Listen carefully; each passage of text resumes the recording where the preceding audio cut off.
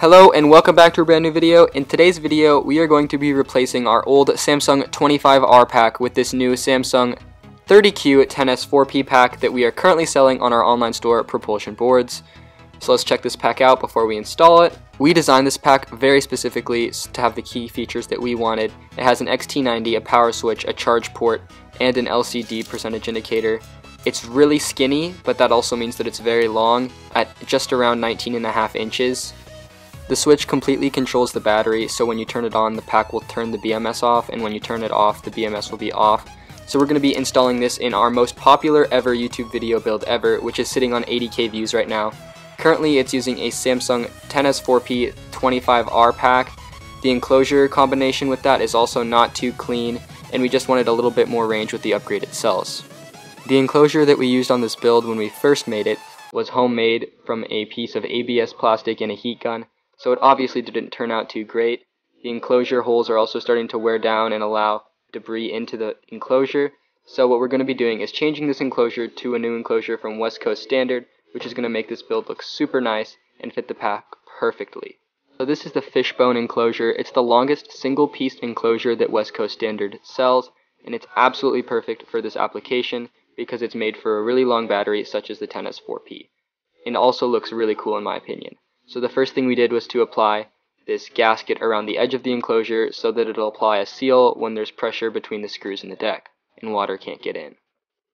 Next, we tried to loosely fit everything in there.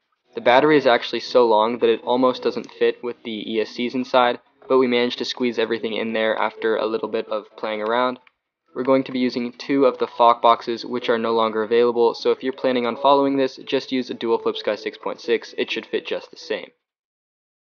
Next, we drilled the holes for the phase wires to pass through. We drilled little 4mm holes, just the perfect size for the bullet connectors to go through, and we drilled 4 of them in a line for each of the 3 phase wires on each ESC, and then the sensor wire.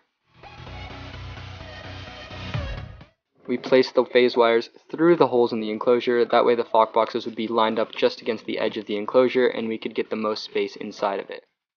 We've used electric conduit fittings in the past, but I think that this looks a lot nicer.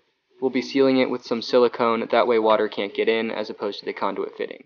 With everything fitted perfectly in, it was time to install some of the features such as the percentage indicator, the charge port, and the power switch.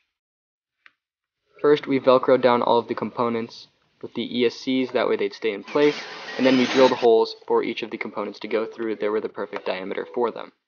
The fitting was so tight that it was difficult to find places for these components to fit, but we eventually got them to go right next to each other, and I think it ended up looking very clean and nice.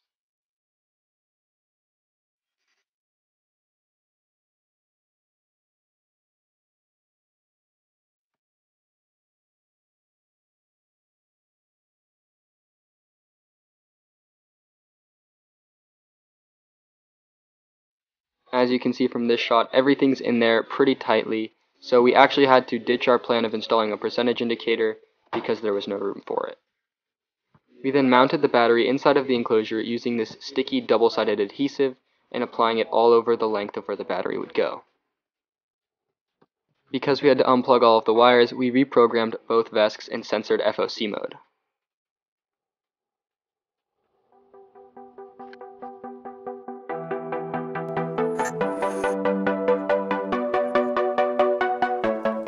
We then connected in our Bluetooth module and our VX2 receiver. Both of these were mounted into place with Velcro.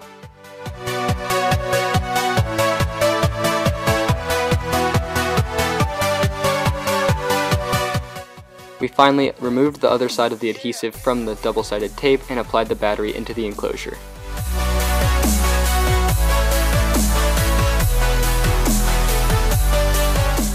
To seal everything off, we used a caulk gun and some silicone. We then used threaded insert nuts to mount the enclosure to the deck.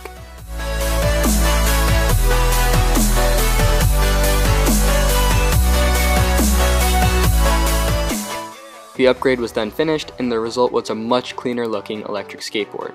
The fishbone enclosure really applies a new element to the bottom side of this deck, and I think that it looks a lot cooler now. It also just looks a lot neater, and it'll hold everything in much better and sealed.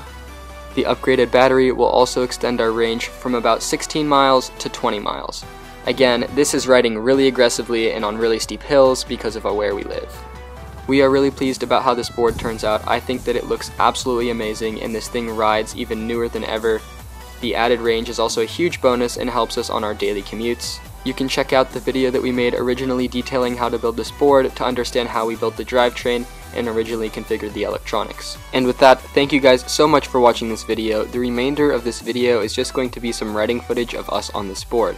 If you like this video, leave us a like and comment down below, and subscribe to our channel for more e-skate content. Thanks once again for watching, and we'll see you guys in the next video.